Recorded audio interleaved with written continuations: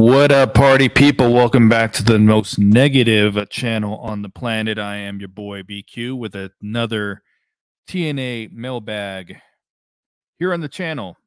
If you are an Impact Wrestling fan and you like a honest opinion on the product, man, I'm still to this day calling Impact Wrestling. If you're a TNA fan, you like an honest opinion on the product, on what's good, what's bad, this is the place to be. So hit that subscribe button. And of course, when I do these mailbags, I want to know your guys' thoughts to the same exact questions in the comments. I took these questions inside the Impact Lounge engagement group on Facebook. I've had people ask me, how do I get involved with the Impact Lounge engagement group on Facebook? You search the Impact Lounge engagement group on Facebook. There are some questions you got to answer. They're a little outdated, like talking about we own the night and shit. But as long as you're making some kind of attempt, I know you're for real. So let us get into these. I've got a handful of solid questions. First one, now that you're on speaking terms with the company again, do you know if Ace and Bay are officially done with Bullet Club? So creative-wise, I'm never going to know what's going on. I don't have that kind of in. The in that I have is that I can clear up rumors. I have multiple people I can talk to. So it's not just one person. I have multiple people, wrestlers and non-wrestlers that I can speak to. And I can clear up I can clear up rumors, and I plan on doing a better job of clearing up rumors than I have, because I do think I have the responsibility as a podcaster covering this company with 99% of my content to be the anti-dirt sheet. And those rumors that come out, whether positive or negative, I think I do owe it to you, the subscribers, to get to the bottom of stuff a little bit more. So I do plan on doing that, and I have said that much. I've been given the green light to clarify stuff with them, and I said I will take them up on that. So that is like the extent of my connections there. It is not. I cannot tell you. I mean, I could probably tell you like people coming and going, not coming, but going. Like if someone's leaving. There are things there. There is some news that I received that I can't repeat, but I will keep it in the back of my mind when I'm delivering information, so I can do my part to avoid false information from getting out there. But from a creative standpoint, I cannot tell you anything. I could try to ask. I would not get a response. I can tell you that much. I can guarantee you that much. And I've been told that my opinion is very much taken into consideration, because I guess the company does like to hear the good and the bad. So, like I posted a screenshot of this, clown in the comments, Greg Blanton, saying, TNA doesn't care about you, what you have to say. Like, they don't care about me, no, but what I say it does not fall on deaf ears by any stretch of the imagination. I hate to break it to you. Next one, what is your main event for Slammiversary? How do you book the storyline from then to BFG? So, I am a fan. I am a podcaster, not in the industry, never been in the industry. Doesn't mean that I can't state an opinion to you guys as a fan. And I say that every so once in a while because I want to make it clear. Like, I'm no expert. I have a very strong opinion on things, but I'm no expert. I'm definitely no booker. But what I personally would do is what I thought they should have done at Rebellion. And I would make the main event of Slammiversary. I actually wouldn't put the title on the line. I would do a the hell's the match called? Lethal Lockdown. My bad. I would do a Lethal Lockdown with the system. I would have Mike Santana on the other side. I would have probably throw the Nemeth brothers on the other side if Nick is even cleared. And I guess it would have to be 3-on-3, right? I'm thinking if you try to do 4-on-4, if you try to intergender it up, I'm sure there's a way that you could do that. But I would have some kind of gang warfare type of match, some kind of war games, something or other type of match to be your main event of Slammiversary. The reason that I say Lethal Lockdown is because what I thought Rebellion was missing was a piece of TNA. Like Hard to Kill was the rebrand, and what Rebellion was missing was the next step in that rebrand. Like they just did a regular Impact Wrestling pay-per-view rather than, okay, we're gonna bring back Lethal Lockdown. We're gonna bring back. I'm trying to think what other fucking match, because they have brought back a couple in the past, like the Reverse Battle Royal and shit. Even though it's a joke match, they've brought back King of the Mountain before, Queen of the Mountain, whatever it was. Actually, King of the Mountain probably would have been a good one to bring back, but I thought that's what was missing from Rebellion. With Slammiversary, I don't think you can do Impact Wrestling pay-per-view. I think it's got to grab something from the past of TNA. And because the Lethal Lockdown concept hasn't been used in a very, very long time, I think it would be perfect.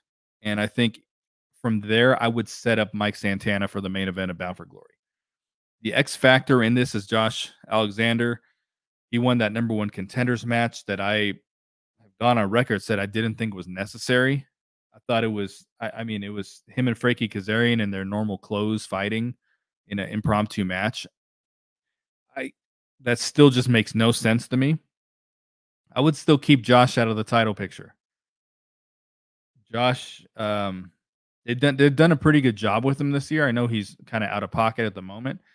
They've done a good job, but he's really at a point that he just has to spend a good year of character development. I don't know that he ever will have a character, but enough to work on charisma, work on promos, um, because as I've said before, all of his feuds since he joined the company have been revolved around a title, or have been revolved around being the best wrestler in the world, or best tag team in the world. It's just been really the same old with him. I would have really, really kept him out of the title picture. You probably could have you could probably factor him into my concept of Lethal Lockdown. You just have to find a fourth member for the system, I guess. But I can't imagine that'd be too difficult. Um, but I really would have kept him out, and I would say some kind of match where Moose does not have to defend the title with Slammiversary, but it's also a draw. And then for Bound for Glory, I would do Mike Santana and Moose. I don't know if I would put the title on Mike, but um, I just wouldn't have Josh wrestle for the title until 2025, personally. Uh, and in the same concept of doing that Lethal Lockdown, I would get the Nemeth brothers wrestling the system for the tag team titles at Bound for Glory. I think they're probably going to try to do that at Slammiversary. Again, I don't know Nick's health status, or I guess it's not a health status. He was written off TV, but I don't know what his contractual obligations are elsewhere, like Japan or whatever. I don't really pay attention to that stuff. My gut tells me they would probably try to do the Nemeth brothers at Slammiversary. I would push that off to Bound for Glory as well. Those two marquee matches, I would just combine into one kind of main event at Slammiversary, and then build off it up to Bound for Glory. If I was marketing, what would be your strategy for getting butts and seats? Would you consider cross promotion with the likes of NWA or MLW as part of said strategy? So if I was promoting, if I was marketing, I don't have experience with, like, my experience has always been kind of social media. I don't really have it with, hey, let's build a crowd, so to speak. Um, so maybe they do this. I don't think they do. I would have a stronger presence in, okay, whatever city they're doing. Just say it's somewhere in Kentucky. I would have a stronger presence a month out, as far as what are the independent shows in the area. I would be very involved in those independent shows, sending a lot of my top talent, sending representatives there to maybe maybe not to hand out free tickets, but um, to do contests, to do some sort of giveaways for seats. I wouldn't try to sell the tickets necessarily, but I would promote very hard at these independent shows because it's not the independent shows are more popular than TNA. They draw better a lot of the time. It's more because there's just it's a completely different business model. It's one match a month. I mean, excuse me, one show a month, and they're throwing everything at this show. It's almost like doing a monthly pay per view. It's very very different. But I would take better advantage of local independent promotions. I think Jeff Jarrett was trying to do that when he was around towards the end. Not towards the end, but I mean his second time around. I think he was trying to get more involved in doing things like that. But I would do a little bit more groundwork with local promotions and see how we can just better promote in the area. Because just putting up signs and that's all grassroots marketing. It doesn't really work as well in today's landscape. And I would partner a lot harder with local independent promotions and try to find out uh, how they can better promote the shows in advance by doing that. Actually, I shouldn't say I have no experience in my late 20s when I was doing live performances with music a lot. Um, I would do a lot of local when I lived in Florida. I lived in Florida at the time, and I would do a lot of a lot of my own local promotion. But I would really reach out and touch people rather than just rely on social media posts, like broad social media posts. Like you'd be surprised just asking people one on one to their face, like, "Hey, why don't you come here and support this?" You'd be surprised how many people actually follow through and do that rather than just try to use a very, very broad approach. TNA has a pretty solid main event wrestlers on the men's side, which they do. This is the best main event scene they've had in a while. Tag team division is lacking on both sides. So he's talking about the men's and the knockouts, which is also very, very true. Who would you bring in or pair from the current roster? So I got some clarification on this. He was asking who from the roster would I create tag teams out of? One thing I found very interesting looking at the roster, usually there's people who pick up on this stuff. I haven't seen anyone say it. Sheldon Jean is not on here. He's not on the current roster page. They had absolutely no plans for him once Kenny King left, and that is a sign of a deeper issue. I use the example on several of the podcasts talking about the NWA's women's division. With the NWA, they've had some pretty major departures between Camille, Thunder Rosa, Melina. Um, Kind of trying to think who else off the top of my head, but they've had some pretty major departures. Um, Allison Kay was a champion at one point and left. Um, they always seem to have a backup plan. And when Kenny King left, it was like, okay, we were wondering what they can do with Sheldon G now because he kind of had a good thing going, and there was nothing. There was no backup plan, and we kind of see that within a lot of the departures, whether it's the men or women. We see people leave, and it just doesn't seem like there's a next man up mentality with the wrestlers. I know that behind the scenes they have a next man up mentality. When Jeremy Borash left once upon a time and said, "Okay, next man up," but on the roster we don't see that. Like the actual wrestling, we just haven't really seen that. So I was gonna throw Sheldon Jean on this list, but then I looked at the roster. I'm like, he's not even on there. Um, but as far as who I would pair up, it's a small roster. Relatively speaking, there's not a lot you can do. I would finally pull the trigger though on Bhupinder and Champagne Singh as a team. They tried to do Bhupinder as a babyface singles. No wrestling company has ever effectively made a babyface Indian star. You can't count the Great Khali because he's a completely different case. And by the time he was a babyface, he was actually sort of a jobber, despite his size. And I'm not saying go the traditional Indian route. Like they got Champagne Singh away from that. But I think at this point, pair them together. And you can throw Shira in there as well. But pair these guys together. Come on. Um, I don't know how long they want to keep Jack Price and Shogun off TV.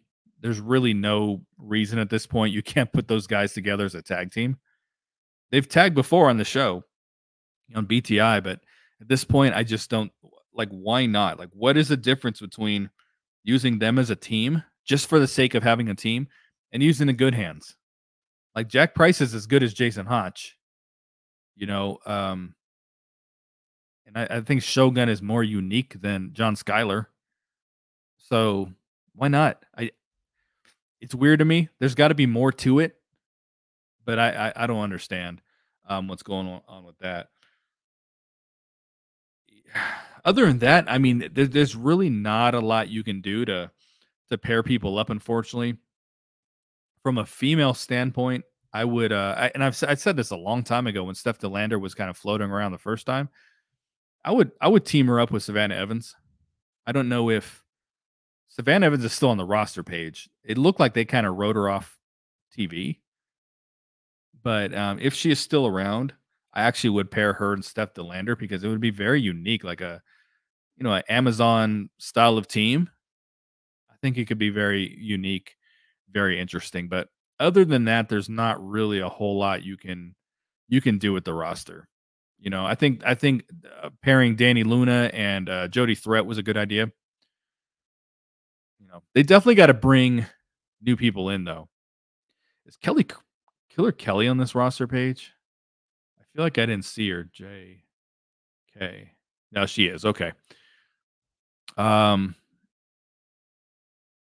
but I would go with the kind of an Amazon tag team like that. I'm sure there's someone better we can put Khan with somewhere on the roster if we really wanted to figure something out, but they really just need to bring in some fresh a few fresh names. They don't have to be at the top of the card, but they got to bring in a few fresh names because the tag team divisions are very, very in very bad shape. All right, would you go the intergender route with Jordynne Grace after this reign is over? Now that she's had a taste of the big stage, do you think she's going to go once her deal is up? As far as intergender, I would say yes. I'm not saying that's a good thing or a bad thing. There's a lot of TNA fans who do not like intergender wrestling. It does not bother me because if the wrestlers are willing to do it, who am I to say you shouldn't be doing that? It I know people don't like the idea of men beating on women, but I mean, is it if they're trained fighters, is it much different than if it's a karate tournament? And I know they don't really do this, but I mean, if men were fighting the women, I don't know. Like they're trained fighters. So it's one thing if the match is Big Con versus Zaya Brookside, or it's Big Con versus um, Gia Miller.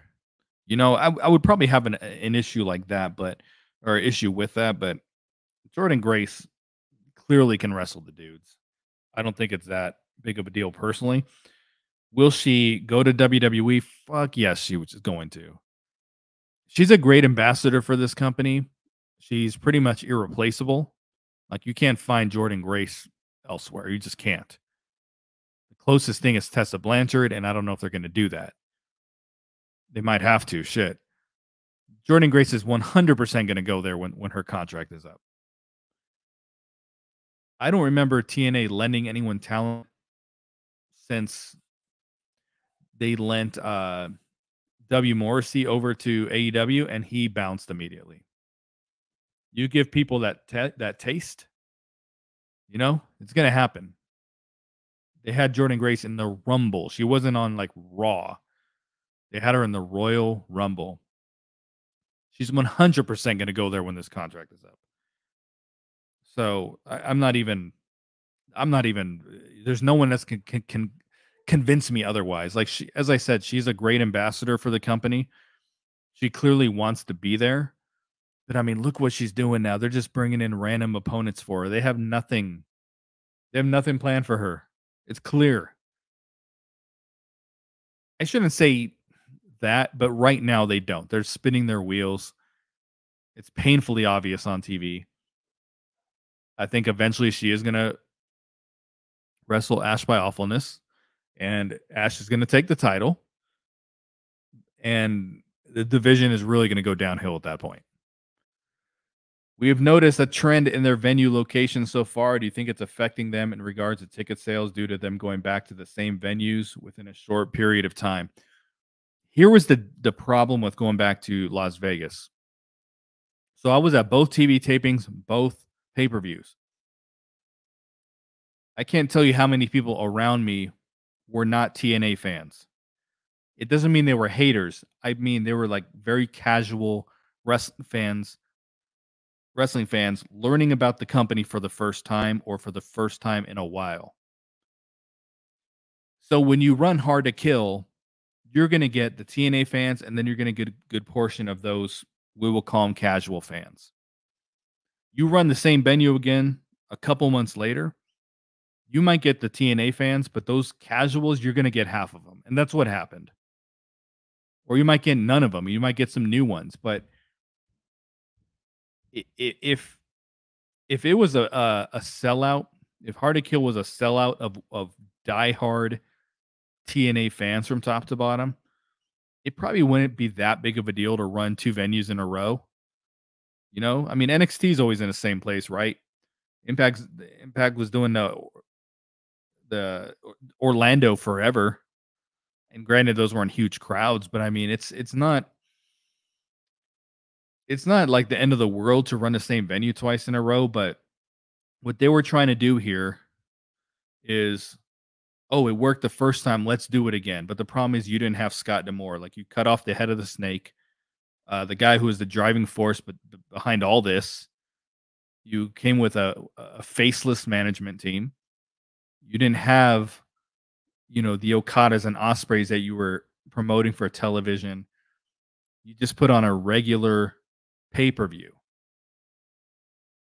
So those casual people probably aren't going to show up for that.